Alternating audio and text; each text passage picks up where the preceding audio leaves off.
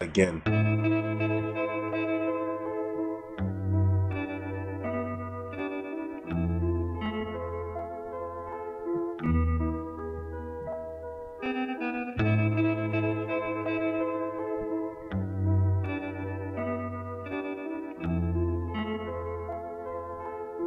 What up? What up? Hope all is well with everyone out there. Thank you guys for joining in today. Today, the title should say something about tuning. I'm not sure yet, but basically, like what's the best tuner in the MPC 2.6? Because that's the version we're on.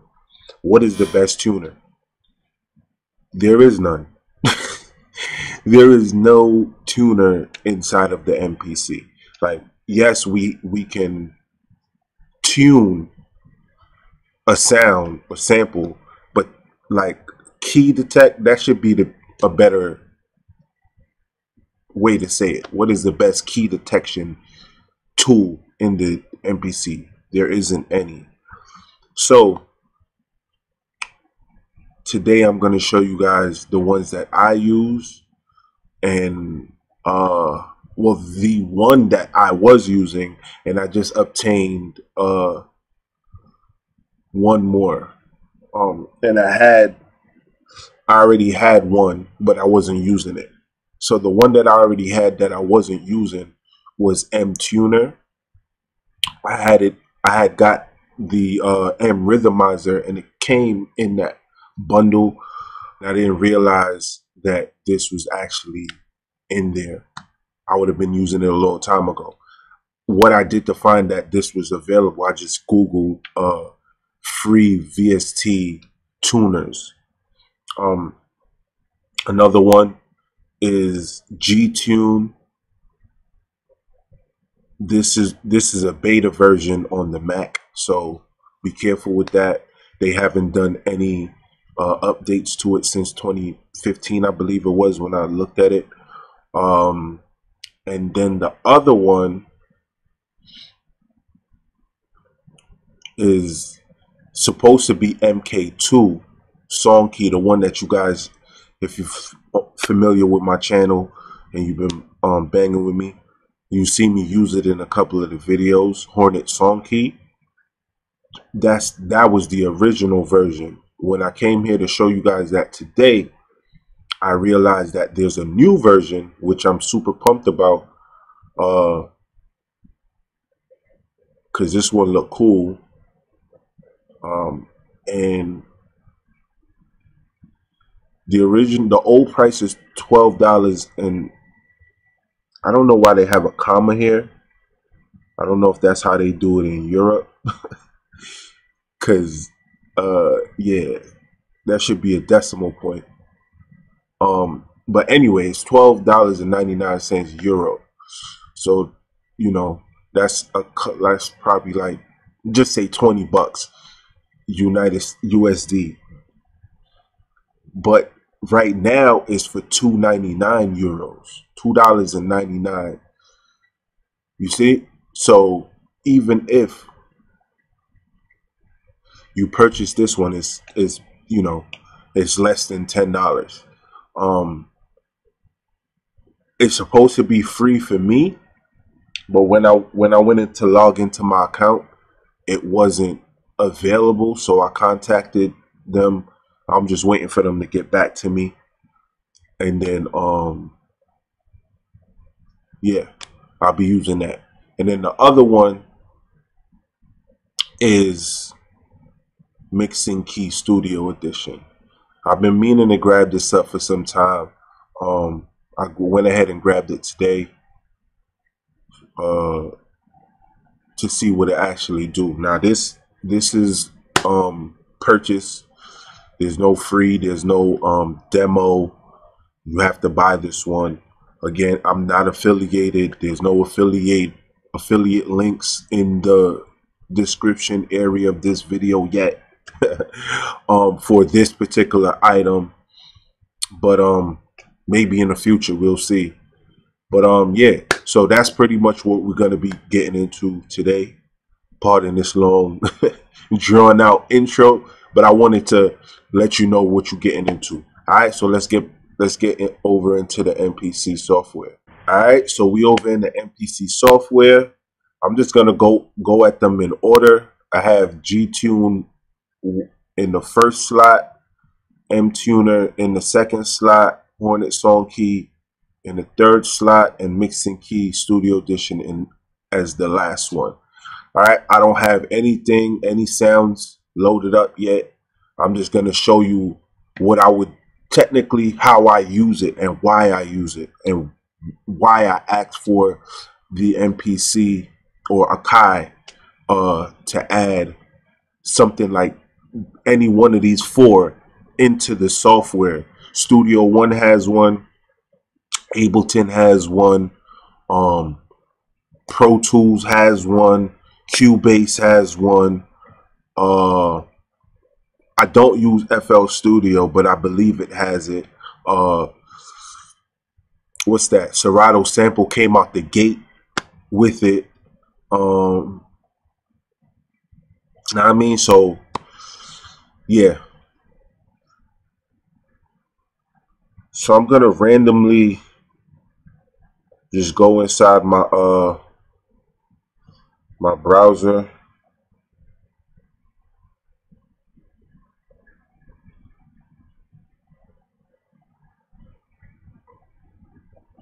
And I'm going to, I don't know, I'm just gonna pull something. Pause. And this video, I'm not sure how long this video is gonna be, because I might or might not cook up. I just want to get the point across with why we need a tuner. So I might be motivated to cook something up.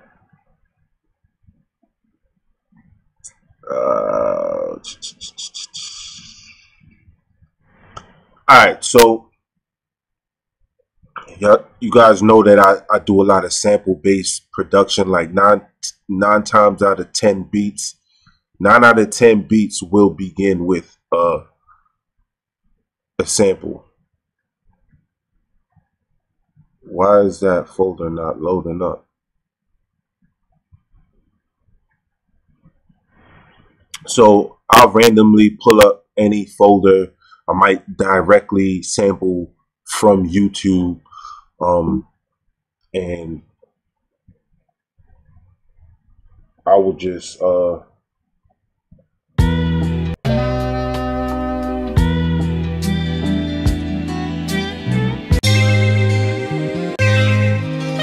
I don't want to get a copyright strike because I want to give you guys the information. So I'm not even going to play it because it really don't matter for this particular video. I kind of I want something that I vibe with though, but it don't matter. Alright, we're going to work with this one.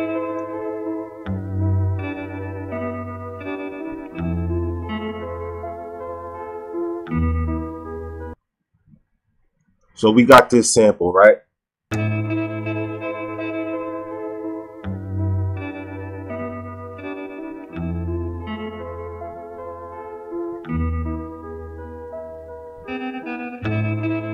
I'll convert that to a pad parameters, send it to a program. Now I have all these the tools, the key detection tools are on the master output for right now because I don't have any other sounds, but I would use it on the program themselves. Either way, you know. Alright, so let's start with the G-Tune.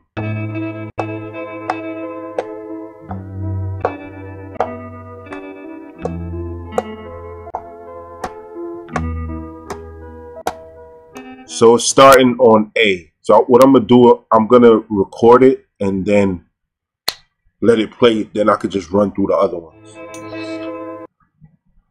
All right, so G-Tune. So it reads it off of the 440 hertz. It has a calibrate function right here, but when I click it, it's not doing anything.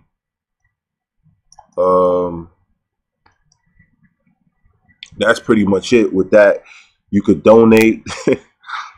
This is where I seen that it did. This was from 2015, right? From 2015. We about to be in 2020.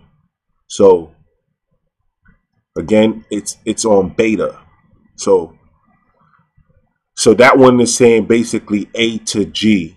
Let's see what M Tuner says. It was saying D1. Okay. Saying G sharp.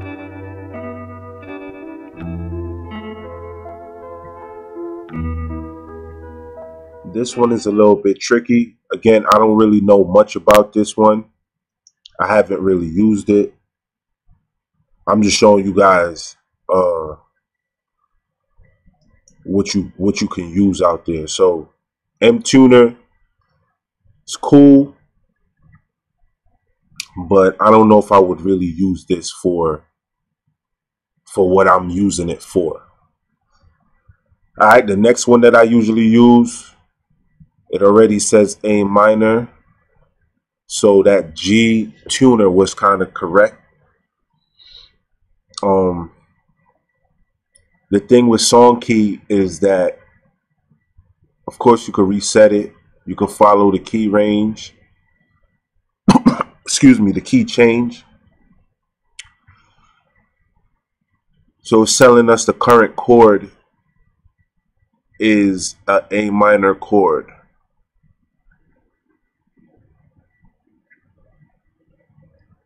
And the key estimation that's dominant is E.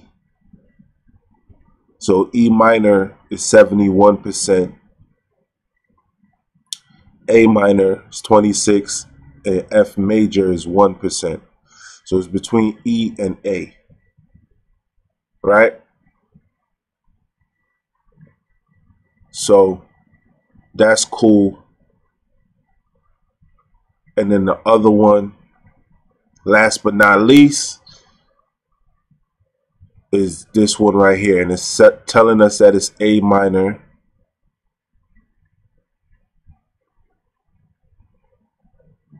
It's in the key. What up? Hold up.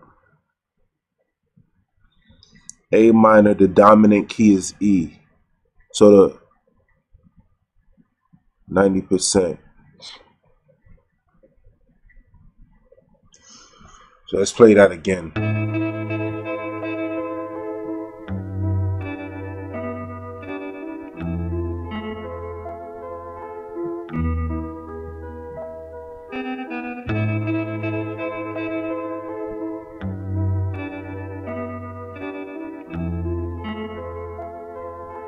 So it's between A and E.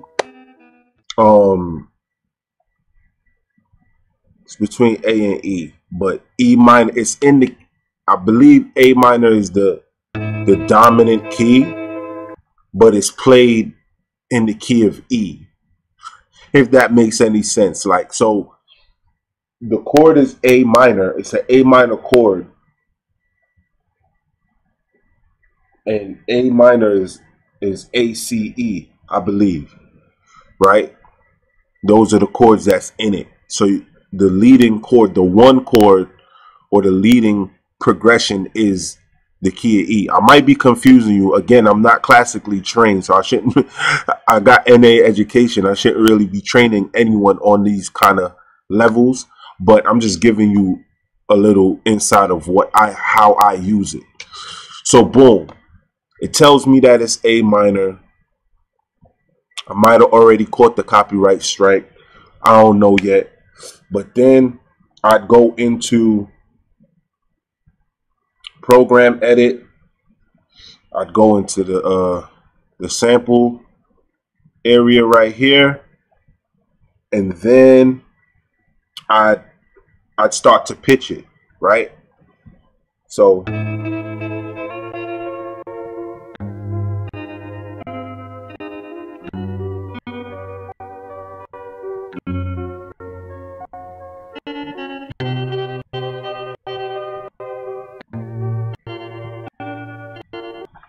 I already told y'all to work around with that when it start to chop like that.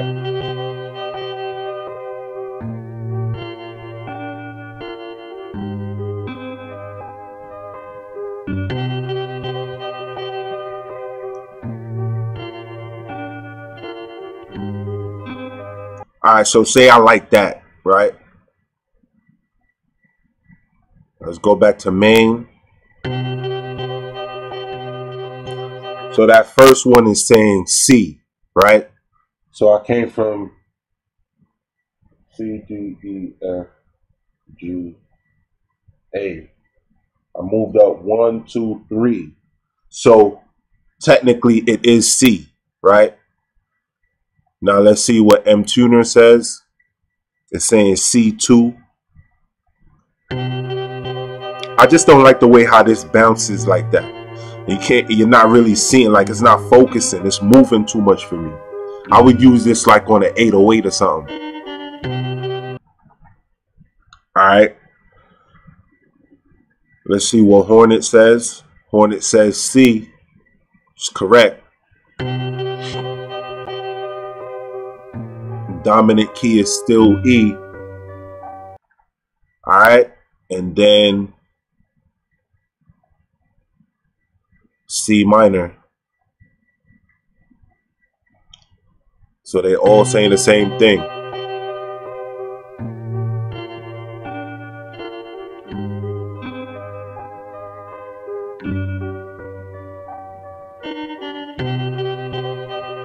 So they all basically say the same thing.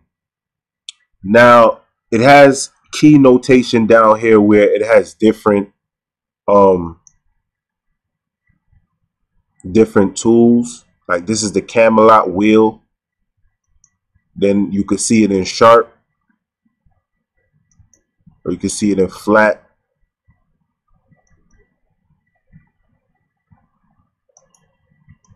But when you get it, it's on. When you open it for the first time, it's on flat. You could clear it. You can pause it. You can capture.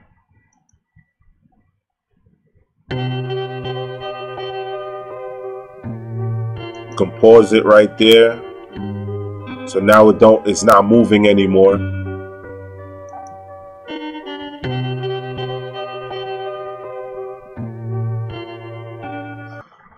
So basically, all of these tools told me the same thing. M Tuner is probably on the bottom of the list, right?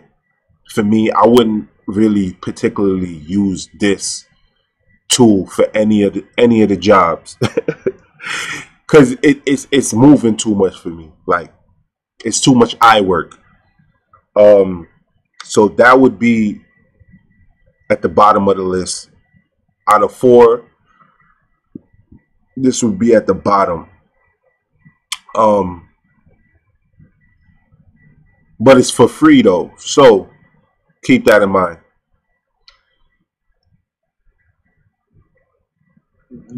The number one for me in price range and functionality is Hornet SongKey. It works every time, baby. You feel me? So that would be number 1. Number 2 for me would then be number 2 for me would be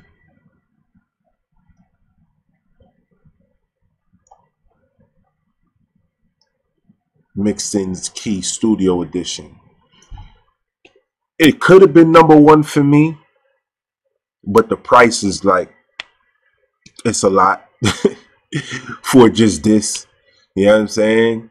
But it's great though. I like how it moves. You can pause it, you can clear it. It definitely gets the job done with what it does. So I'm gonna use this a lot more. But these are, you know what I mean? If I had to choose any of them, out of paying for one, I would go with this. I'm just being real. I'm not being paid by neither of these people. So I could be as real as I want to be. And even if I was being paid, I would still say go with the cheaper brand. Now, if I was selling it, if it was mine, then I would say I would go with what's mine. But out of these two, I would go with both of them, but I would bang more with Hornet SongKey. And I'm waiting on the response so I could get Hornet SongKey MKII. So look out for that video. Well, I don't know if I'm gonna do a video surrounding it, but I will be utilizing it in my my cookups. But that's pretty much it. I might make a beat out of this. Well, I am gonna make a beat, but it's not gonna be in this video because this video is a little bit too long already. So yeah, it'd be SongKey 1, Mixing Key Studio Edition 2, and then G-Tune 3. Now G-Tune is good for what it does. It's actually good. It's actually good because it was on the money every time.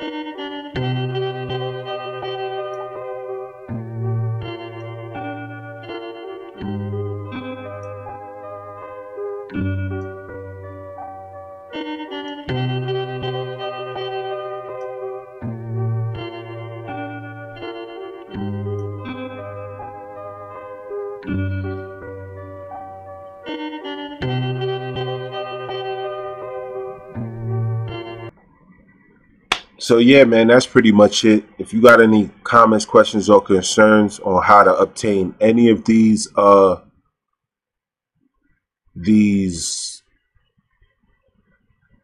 softwares, I'll put links in the description to all of them. Again, I'm not affiliated with any of them, so there is a fee for 2 of them. 2 of them are free. If you don't already have any of these, I would say that the best free one is the G-Tune. The best paid one is Hornet SongKey. But there's more functionalities with mixed in key. Like there's more stuff with this one, and I believe you can connect it or you can utilize it with the other stuff like Captain Chords and Captain Melody and all those kind of things. I do have those. I had them a year ago. I don't believe I ever did a video surrounding those because it wasn't really functioning well inside of the MPC software again. But I might do a video on it sometime soon. So the links to it are in the description if you need it. Yeah, and if you're classically trained, you don't need it, right? So do remember that music is life. It is our DNA. Keep banging. Peace, love, light. Till next time. Peace.